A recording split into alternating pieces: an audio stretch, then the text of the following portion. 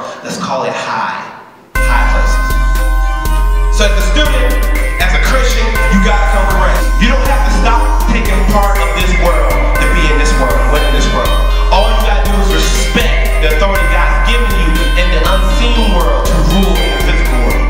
Say this, say, I respect the authority Jesus gave me in the invisible world so I can rule in this world. Why is fear a feeling? Why is fear a feeling? Because it's a power. Why when you watch that movie, like that scene, fear is a power. Fear is a power. But the joy is a strength. So if you have enough joy, you can overpower, you can be stronger than that demonic fear power. For any student here who's in fear, who has feelings all the time, feelings of concern, feeling of worry, if you tap into spiritual warfare and realize that Jesus is the God